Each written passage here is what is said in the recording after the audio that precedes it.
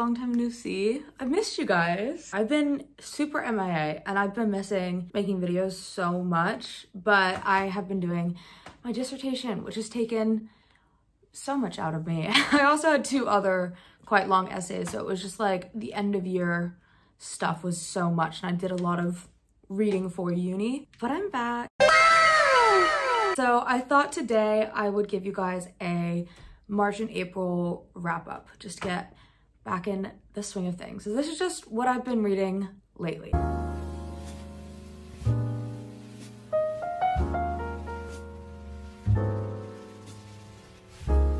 Okay, I'm gonna go into some stats real quick. So I completed 15 books, DNF'd 4 books. This is over the whole 2 months. I read 1 translated book. I read 4 books by BIPOC authors. I read from 4 male authors and 11 female authors. In terms of where I got the books, I got 12 from the library. I read 2 that I own, and then I read 1 on KU. So I read from a variety of different places and authors, and I'm really actually happy with like the amount I've read. I think I was constantly really frustrated over these past 2 months that I was having to do so much for uni that almost the last thing I would want to do after a day of working on essays is go and read. So I was like, I thought I barely read it all these last 2 months, but I've read 15 books, which I'm happy about. I usually read about 11 or 12 books a month, but I did the best I could. Oh, and also I submitted my dis 2 days ago, and now I'm officially done with uni, which is insane. But yeah, now time to look for jobs, but I'm giving myself a little bit of time off. I'm just really excited. First, I'm gonna quickly go through the books that I DNF. And some of these made me really, really sad, actually. Specifically this first one, Trust the Emerald Sea. Okay, this is so sad, but it's not forever. I think I just wasn't in the right place. I was tabbing it, like I was liking it, but I wasn't loving it the way that I wanted to.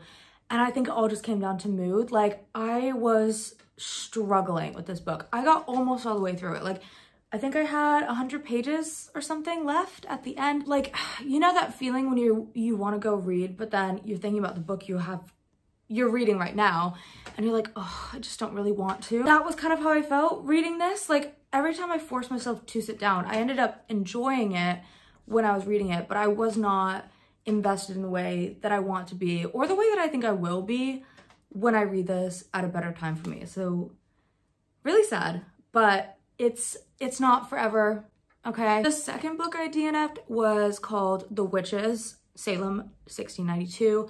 And I picked this up on audio because I've been listening to Girl Historians, which if you haven't listened to it, you should check it out. I don't know if you know Carly Thorne, she does YouTube, and Blair Macmillan. They're both Canadian comedians. And they basically have a podcast where they talk about history. So the first season was about Titanic, and I loved it. And then this season's about the Salem witch trials.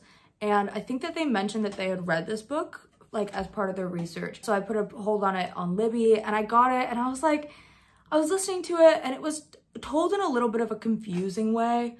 And then also I just kind of knew the information already from listening to the podcast. So it was just like my intrigue for it was really low, so I didn't keep up with that one. I think I DNF'd it at around 30%. The next one, like I don't even, so I've been really low on money lately, and I have decided to look into websites that will pay me to read, like pay me for reviews. I found one website that I was gonna go with at first, and they gave me this book, which is actually just on KU, called The Magician's Secret by Charles Townsend.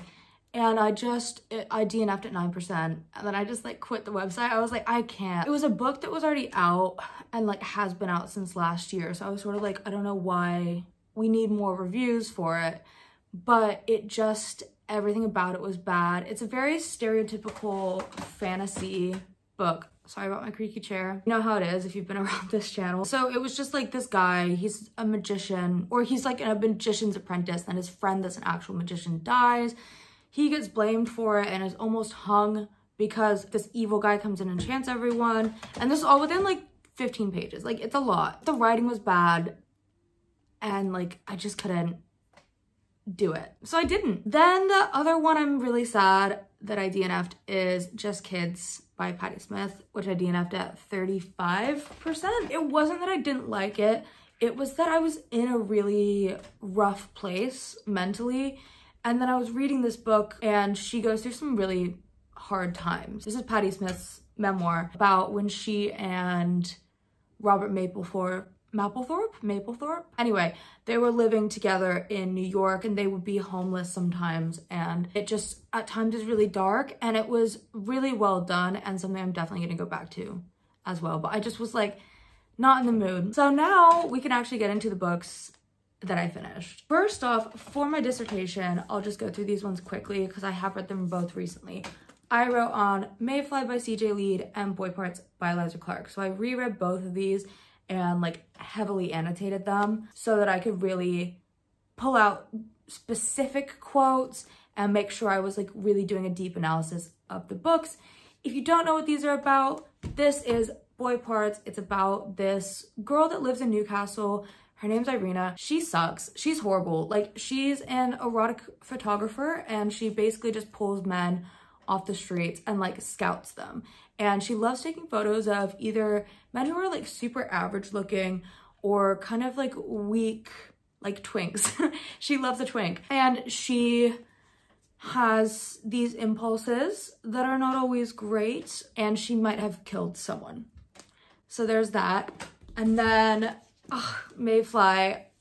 I love this book so much. It's probably gonna be one of, if not the best books of 2024 for me. I think I've read this in January and I'm still obsessed. It's about Maeve Fly, the title, what is it? The eponymous character. She is a serial killer that lives in LA, works at Disneyland as Elsa, like she plays Elsa at Disneyland. Let it go! Basically, she really is afraid of losing the people that she loves. So she's afraid of losing her job at Disneyland because that's really important to her. She loves it there. She's afraid of her friend Kate making it big in Hollywood because she's a struggling actress. And then she's afraid of her grandmother Tallulah, who's actually in a coma for the whole book, dying and like leaving her. So she is panicked because she knows that her, you know, murderous tendencies separate her from the rest of humanity. And she thinks that after Kate and Tallulah both leave her, that she's just going to be alone forever. And then things start changing. Kate's brother Gideon comes into town and I'm obsessed with Gideon. He's a hockey player and he and Maeve have a little thing going on. Both of these books, 5 stars. 5 stars. I think I gave this like a 4.5 when I first read it, but I'll reread it 5 stars. It's so good. And Maeve Fly, obviously, 5 stars. So just to get those out of the way, I did reread them both. So yeah, from here I'll be going in the order I read them. I just read Boy Parts first and I figured I might as well talk about Maeve Fly as well. The next book that I read was Seggs and Rage by Eve Babbitt. I did like it. I wasn't obsessed. I have this book by Eve Babbitt. I'll be right back. I have this non-fiction, like I think it's a collection of essays by Eve Babbitt. I've had it for ages, still have not read it to this day, but she was apparently a big figure in the, I think the 70s? Yeah, like the 60s and 70s in LA. And she very much embodies that whole spirit. So I was interested in Seggs and Rage for a long time because crazy title, first of all. And I was like, oh, it's the same woman that wrote that book that I have. And it's fiction, but it's also very much based on herself. So it's kind of, what is the word for that? Like it's autofiction, I think, when it's sort of an autobiography, but there's like fictional elements. It was interesting. It was really good vibes. There was simply not enough sex or rage for me. I think when you have a title like that, it sets a certain kind of expectation. And she talks a lot about the sex and rage in different things. Like it'll be like in a work of art or in surfing or something like that. Like there's just sex and rage. It's kind of like Challengers, where they're just like, oh, tennis is just like sex, you know, which is apparently, like, I don't doubt it after seeing that film. It's about this girl, I forget her name. She has a crazy name. Oh, Jacaranda. Her name's Jacaranda. And she just kind of like floats around. She grew up in LA, like loved to surf, and then she kind of like floats over to New York, and she's a writer, so she writes these essays, and it kind of goes through like her relationship with the people that she meets in various places. Like she's very much in those artist circles, like she's sort of a muse, and she does her own things with writing, and like she's around artists all the time. And my favorite thing about this book actually was that it makes a reference to like some guy having this photo that's actually of Eve Babbitt naked playing chess with this other famous guy. In the book, it's like this guy has it and he's like, oh, do you know this photo? And Jack is like, duh, everyone knows that photo. And I was like, girl, that is so slay. Like, you really just wrote your own actual picture into the book and was like, everyone knows about it actually, because I'm famous. I think good vibes, but it just felt very like introspective, very wandery, in a way that I usually like, but this time just didn't completely hit. But it was still good, like 4 stars. Next, I read The Moonstone by Wilkie Collins. So I'm in this class, or I finished it now, but I was in this class called Victorian Materialities, which is all about the objects in Victorian novels, because it was a very materialistic age. And The Moonstone is pretty much seen as like the first detective novel ever. I really liked it. It's about a moonstone. The English had stolen from India and just kind of appropriated it as their own. So there's lots of conversations about colonialism kind of like wrapped up in these things. And everyone's like, oh my God, this stone is cursed because you took it from like a sacred place. And whoever has the stone, like bad things start to happen. And it's this very complicated story. There's lots of like different things going on. Basically, there's like this country house in England, very like safe little home space. And then the guy, this girl, her uncle basically is the one that took the Moonstone. And everyone was a little bit annoyed at him about it, but when he passed away, he gives it to his niece. Her cousin comes and gives it to her, and then it goes missing the next day. And they bring in like these detectives to work on it and all this stuff, but it's almost like the detective is more of like, he just comes and he's kind of incompetent, but he helps a little bit. And then another detective comes that's like smarter and also helps a little bit, but the main guy solving it is the cousin that brought the Moonstone. Does that make sense? We talked a lot about that, of how like the detective fiction genre obviously has changed a lot since then, but like this book and Lady Audley's Secret, which I'll talk about in a minute, are both sort of early detective novels, but the people actually doing the detective work are not police officers at all. Like, they're just people involved in the case. Really interesting. The writing was super atmospheric. I would honestly really recommend. It was quite good. There were some POVs that I hated though, because it's kind of like written as if it's a true story, and then you get like different people being like, I'm gonna write down what I thought when this happened. And so yeah, I don't know, pretty good. I gave it 4 stars. Then I read a really good nonfiction, Ejaculate Responsibly by Gabrielle Stanley Blair, and it's just so good. It's a tiny little book. I read it on audio. I think it was like maybe 2 hours on audiobook, and it's just 21 arguments as to why we should be pro-choice and things having to do with birth control, with condoms, all sorts of different things. It's all covered and it's succinct and like precise, and I learned a lot actually. There's this one section that talks about what happens to women's bodies after they give birth. Wild. Like, that messes you up for life. And no one talks about it. I just could not recommend this highly enough. Like, it was so well done. Then I read Lady Audley's Secret by Mary Elizabeth Braddon for that same class I was talking about, and I loved this book. I think 4.5 stars. I wrote my final essay on it. Basically, this is another sensation sort of like detective novel, but it's about this woman named Lady Audley, and she has a secret. She is this super feminine, kind of angelic figure, but it turns out she's actually lying to everyone all the time. and she's able to perform her femininity in a way that's very manipulative. And so she just gets what she wants, especially from men. And it's so interesting. And I was able to use a lot of the same ideas that I talk about in my diss with this really old piece of literature. And I thought that was really cool. Highly recommend if you're into Victorian fiction. Honestly, just so good. I have discovered just how much I love Victorian fiction from that module. After that, I read The New Me by Hallie Butler on audio.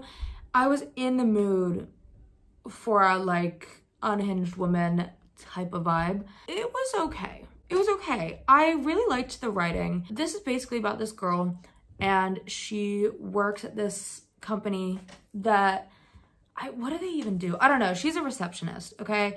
And she's just sort of, you know, floating through life, sort of like Jacaranda in the other story. Like, she is kind of aimless. She just keeps getting these reception jobs, and then there'll be like an opportunity for her to get properly hired. And even though she's like super good at her job, she never gets hired. It talks about her starting this one specific job where like the woman that's kind of like her boss just hates her. She hates her so much. She hates like little things about her. She's like, oh, she smells, she can't staple things right, and like little like very nitpicky things. And the main girl, let's call her Anna, she is just like obsessed with self-improvement. And that's why it's called The New Me, because she's always trying to just improve herself, but in a very like, she'll be like, oh, I'm looking on my computer and at sustainable water bottles, and I think about how one day I'll be the kind of girl that uses them. And I'll think about like how one day I'm gonna start doing yoga all the time and go to Pilates. And it's like, she'll say these things, but she'll never actually do them until one point in the book she does sort of start that process. And it doesn't, the plot is not really plotting. And I am usually such a character-driven reader, so I typically don't mind it. But I think in the case of this and Seggs and Rage, it was like the character stuff was a little bit too obtuse, that I kind of like, there were no big moments where a character would really like let loose. I like the vibes. The vibes were immaculate, but it just kind of didn't really leave me satisfied. 3.5 for that one. After that, I read Never Let Me Go by Kazuo Ishiguro on audiobook, and I am scared because there's people behind me. I'm gonna close that for a second. I get so nervous. And my window's open. He probably can hear that. No, I hate this. Let's keep it open. Never Let Me Go by Kazuo Ishiguro is a very famous book. I had really high expectations, especially because I read Remains of the Day by this author and loved it. It's about these people that went to this school that's very specific, and there's lots of specific little rules, and there's kind of a sinister thing going on in the background the whole time that's not fully revealed until like halfway through, I would say. But I actually got spoiled and I knew the thing before, and I think the fact that I knew what the thing was, I had certain expectations about the book. I wanted it to go a little bit crazy, and it didn't go crazy. Like, there was, again, it was kind of like, okay, yeah, this is crazy, but like this is these people's like normal lives, which actually does make sense and is an interesting angle, but I was just kind of not that interested. So I gave it 3 stars. It wasn't horrible, just wasn't great. Next, I read, for my diss, Story of the Eye by Georges Bataille. He is a French author. It was written in the 20s. It's a French pornographic novella that was so good. Basically, the reason why I read it is Maeve loves it. You can see there's a little eye on the cover. It's like she's obsessed with this book, and it plays a big role in her character and in this novel. So I thought, hey, it's short, it's at my library, I'll read it and it'll be fun. And it was so fun. It's really crazy, okay? Let me just put that out there. It's not for the faint of heart, but at the same time, it's incredible. We usually associate erotica or pornographic books, or even just genre fiction like horror or stuff like that as being sort of like lesser, but the book is so literary, it's actually crazy. And there are 2 essays that they included at the back of the book that I read and really loved. One is The Pornographic Imagination by Susan Sontag, which is actually a really underrated essay of hers, dare I say. I don't hear anyone talking about this. It was from the 60s, and she basically argues for like the validity of pornographic fiction, and also any fiction that deals with like really intense emotions and subject matter, which really relates to my disc, so I use that in there. And then there's one by, oh god, what's his name? Roland Barthes, about Story of the Eye specifically. What's really cool about the story is that apparently this was a thing that French authors sometimes did, where there would be the story itself, and then the part 2 was like an essay on why they wrote the story and like how the themes came about. Bataille talks about the trauma he went through as a child with his parents, and goes into that and says like, I didn't realize when I started writing, but actually the main symbols in the book are symbols of my past trauma, and it's crazy. I wanted to read you guys a quote because the writing in this is just so good. Let me find one. I'll read you this section. It's like 10 pages in. I remember that one day when we were in a car tooling along at top speed, we crashed into a cyclist, an apparently very young and very pretty girl. Her head was almost totally ripped off by the wheels. For a long time, we were parked a few yards beyond without getting out, fully absorbed in the sight of the corpse. The horror and despair at so much bloody flesh, nauseating in part and in part very beautiful, was fairly equivalent to our usual impression upon seeing one another. Simone was tall and lovely.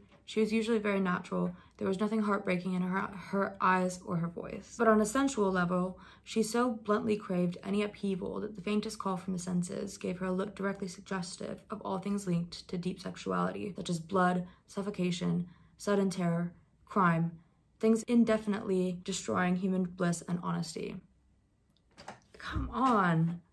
What? Yeah, I mean, obviously disturbing. There's lots of scenes that are quite taboo, but the writing is insane, and I'm just so interested in the concept of darkness being linked to sexuality, but that being something that's just kind of within all of us, but we usually keep these things repressed, which is sort of what I talk about in my disc. But I've just been so interested in that lately, and this book, I can so see why CJ Lead was like inspired by it. Loved it. 4.5 stars, but I feel like on reread it could be a 5. Don't know. The next book I read was The 100 Years War on Palestine by Rashid Khalidi. It was really hard to read. I read it on audio. In terms of the conflict between Israel and Palestine, I have been like woefully uneducated. I'm from the States, and I know that a lot of people in the States, because of I think what we've been taught, support Israel, but my little internet bubble and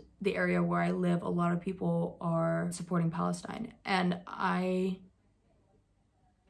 am inclined to as well. It's horrible what's happening in Gaza. I just really felt like I wanted to fully know the history. So this book is really interesting because Khalidi is his family, and sometimes he himself are very wrapped up in a lot of the events that have taken place over the course of the war. They're an important family in Palestine and have often been like on boards or in meetings that were very, very important. So he provides a really good inside look. And what I really liked about it was that it, you know, he's Palestinian, but he doesn't say, hey, we always behave perfectly. And he doesn't, like, it doesn't feel biased, even though he's like, these are my people and they need help. He gives the facts, and I was blown away. It was really hard to listen to, a lot to take in as well, just like very dense, but really worth it when I finished, and just really, really impactful.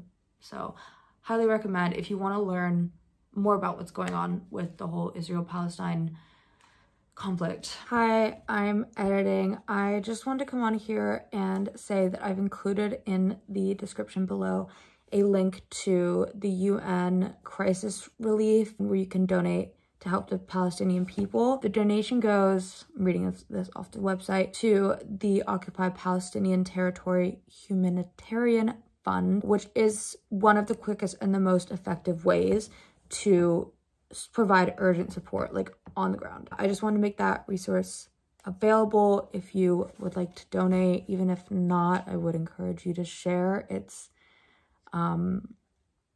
insane what's happening right now and heartbreaking, and people helping in even a little way would go a long way. Just wanted to note that that is down there. I am not the person to speak on what's happening. I am white. I just read a book and I don't now know everything about it. I would encourage you to look into learning more about what's happening if possible, because I think it's important. On a completely lighter, different note, I read Howl's Moving Castle by Diana Wynne Jones. I watched the film I think a couple months ago, and I liked it, but I didn't love it, which is a bit weird to say. I know I'm unpopular in that probably. I don't even know what I thought was missing. I probably should rewatch it. I wanted to read the book just to see how it was different, because I heard that they were really different.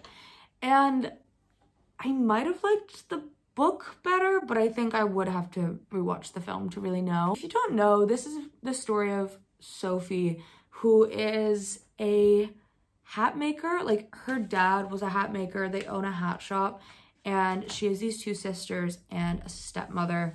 And then her dad dies. Her stepmom sends her sisters away to like do different things, but she keeps Sophie at the hat shop. And one thing that's so funny throughout the whole book is like, oh, being an eldest child is just the worst. It's just the worst. And she was like, I have no prospects because I'm the eldest child. And I was like, pardon? Is this like something that we all know? I'm the eldest girl and I feel like the eldest child. So maybe that means I have no hope, no hope in life. But then this witch comes, and this is like very much like the movie, like the witch comes and she curses Sophie, and Sophie turns into an old lady. So she leaves the hat shop and she's going out of the town, and then she sees this castle that's moving, and everyone knows about how he's like a, you know, wicked wizard. You know, he's horrible, bad news. And they know that he has this moving castle that will like move around and basically freak people out, because sometimes it'll be like really far away, and then other times it's like right above the village, and everyone's like, oh my god, he's nearby. But Sophie's like, I need a place to sleep and I kind of have nothing to lose. So she kind of hitchhikes her way onto the castle, and from there it's all very found family, a lot of really quirky, kind of cute characters and things that happen, and I really enjoyed it. The one thing is like, Sophie and Howl, spoiler alert, skip if you don't want spoilers, maybe 30 seconds. Sophie and Howl get together at the end, but in both the book and the movie, I didn't feel like the buildup was really there. So that's always a little bit frustrating, because I don't mind romance, but it's just, it has to be included in the right way for me. I gave it 4 stars. I really liked it. Next, I read What My Bones Know by Stephanie Fu. This is a memoir that I've heard so many people say good things about it, so I picked it up on audio and I loved it. Stephanie Fu writes a very deep, very introspective memoir about how she was diagnosed with CPSD. Yeah, CPSD, which is complex PTSD, which is basically just worse than normal PTSD because it's like a lot more intense and hard to deal with. Let me see if I can find a definition. According to Medical News Today, complex post-traumatic stress disorder is closely related to traditional PTSD but may have additional symptoms. It can happen if a person experiences repeated trauma over a long period of time. Yeah, okay, that's what it is. So it's like, because whatever the trauma is happened repeatedly for a long time, usually like years. It's typically associated with like, you know, childhood abuse and stuff like that. So it's really hard to deal with. And it's very like multi-layered and complex, which is why it's called complex PTSD. Stephanie talks about how her life as a child was really rough and how it still impacts her today, and her journey kind of trying to figure out therapy and treatment options. And she talks about The Body Keeps the Score, which is by this guy that I did not know this, but he apparently has some abuse allegations himself now. But she works kind of closely with that book, which is a book I've read and really found useful for myself. I find it so interesting, like the intertextuality there between the two. The coolest part is she starts seeing a therapist and she asks him if she can record their sessions. And in the audiobook, you get the actual audio recordings of their sessions. And it's crazy. It's so good. And the therapist she works with is just amazing. It's a very hard listen at times, but it's just amazing. Really, oh, just incredible. Just incredible. I felt really seen in a way that I don't experience very often. Even though I don't have CPSD, I do have PTSD. And I've struggled with my mental health for a long time and been kind of in this whole, you know, going to therapy, trying different things sort of world for years. So yeah, I just felt really seen and I really, really loved it. Next we have Sundial by Katrina Ward, which I picked up kind of really randomly on audio and I loved it. I've heard a lot of people say that they don't really like this. Not really sure why, because I had a great time. It was scary, it was fun, it was disturbing, and overall just really like thought-provoking, which was cool. So this is a book, it's horror. It's about this woman and she has 2 daughters and she's married to this guy, right? I can't remember her name, but we'll just call her mom. She's just the mom, right? So she has these 2 daughters, Katie, oh, Callie and Annie. And I was like, oh, that's me. I just freak out whenever I see my name in anything. But they're always like weird characters. Like, you know, the mom in Hereditary, her name's Annie. And I'm like, okay, where's the representation for other Annies? Anyway, that's so besides the point. The mom, she is really unhappy in her relationship with the dad, who just sucks. Honestly, he's the worst. He's always cheating and he makes her feel like shit. And he's like, oh, you can never leave me because I know something about you that you don't want to get out. And she's like, okay, well, I guess we're stuck together. But also, if you're cheating all the time, like, why do you even want to be with me? Type of thing. So it's like, it's a lot. And basically, Annie is the younger child and she and her mom have this like really special connection. Like, the mom, she loves Annie and Callie is her second favorite, which is rough, but Callie's really close to the dad and he kind of feeds her all this stuff about the mom, right? And we don't really know how much of what he says is true. We don't know if we're really getting the full picture on any of these characters. One day, the mom goes into Callie's room, which she's noticed has had a weird smell, which is always a bad sign in a horror. Come on, like that is so concerning. And she goes in and she finds all these, basically it's just like a piece of paper with a drawing of an animal. And then the skeleton of the animal is like glued on top to like where everything would be. And the mom has been finding some dead animals around the house lately and she's like, oh my god, Callie has been killing these animals.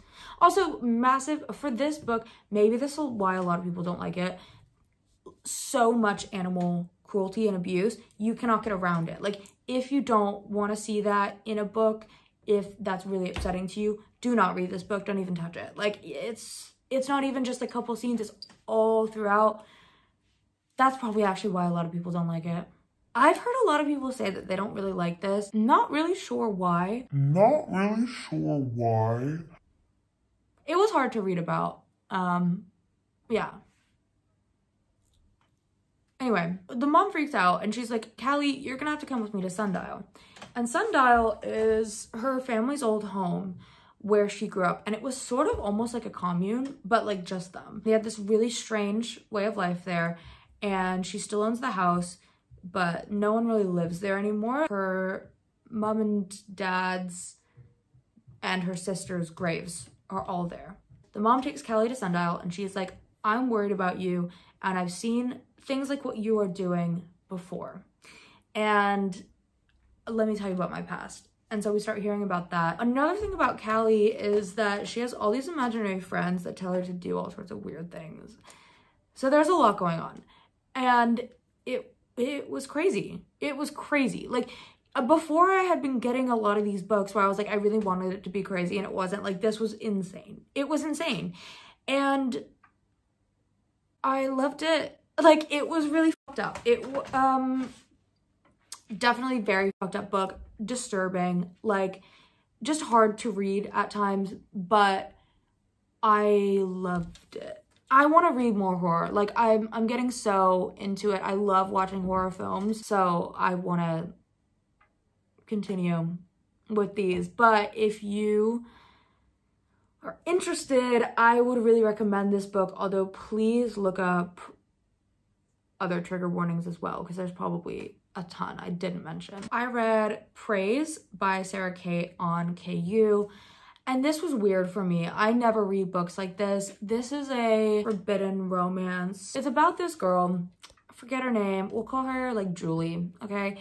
And Julie used to go out with this douchebag, shitbag, horrible guy. They broke up, and he like cheated on her all the time, and he made her feel like shit. They had like some sort of bill that they both shared, and then she had to get like half the money back from him. I don't remember really what it was, but she has to go to his house to get the money, but then he's like, I don't want to see you. My dad has the money, so go see my dad. And she meets the dad, and what happens is like she walks in the room, and he's like a wealthy businessman, and he owns like this club called the Salacious Players Club, which I'm sorry, that's a little bit of a creepy name. I don't love the word salacious. It reminds me of like people just drooling.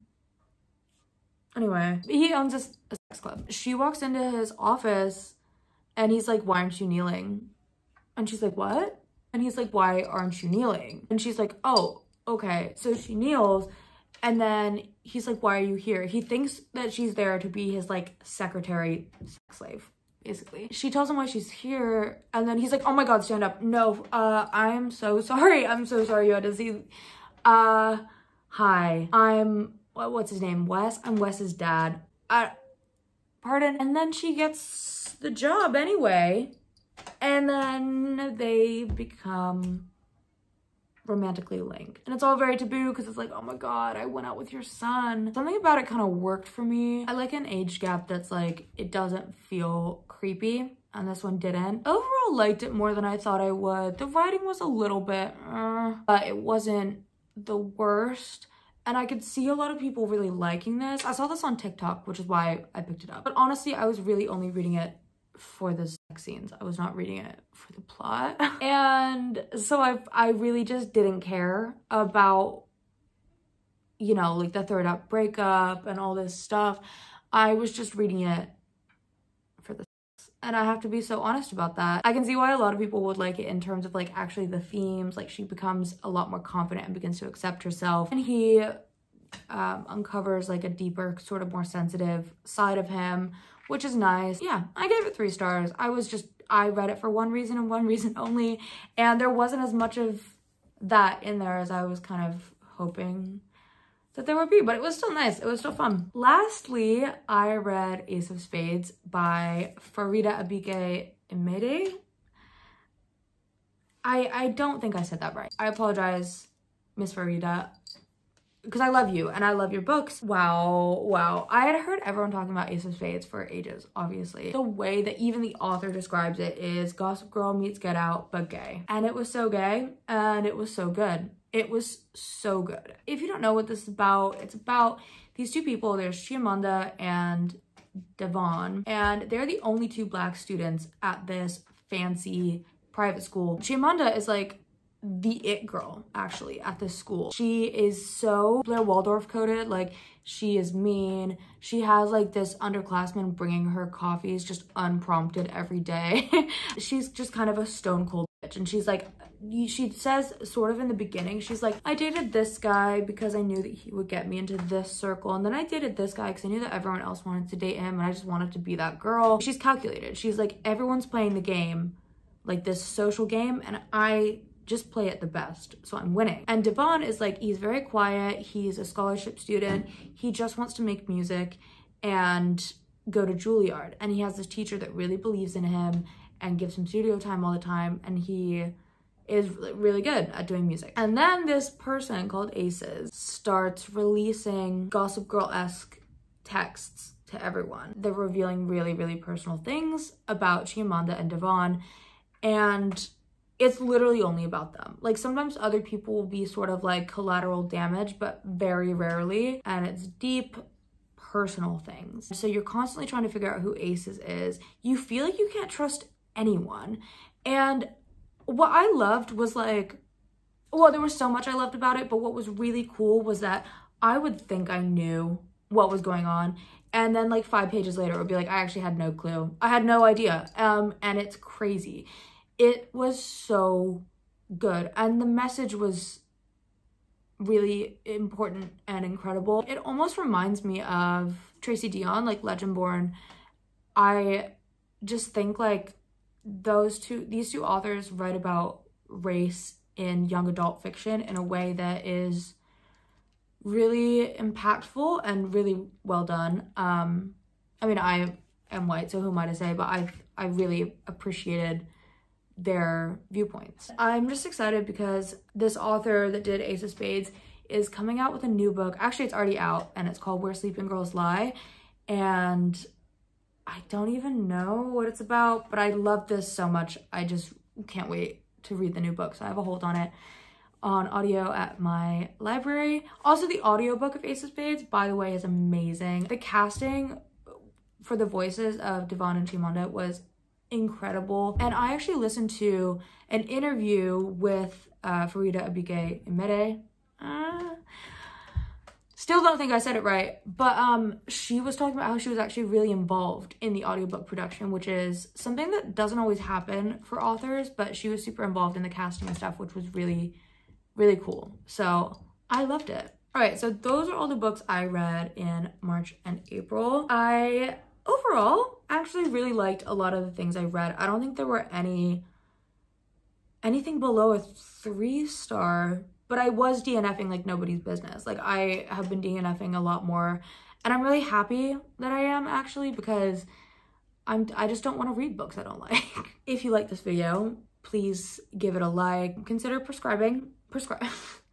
consider subscribing if you haven't, perhaps. I really want to get back to posting regularly. It was my goal before, and I think it still will be, to try to post once a week, especially now that I have a bit more time over the summer. So I'm excited about new videos and stuff. As always, let me know what you think about any of the books I've read, or if you read any books that you loved or hated during the past couple months. I want to hear about it. If you have any videos specifically that you'd like to see from me, let me know. I hope you're doing well, and I'll see you in my next video. Bye.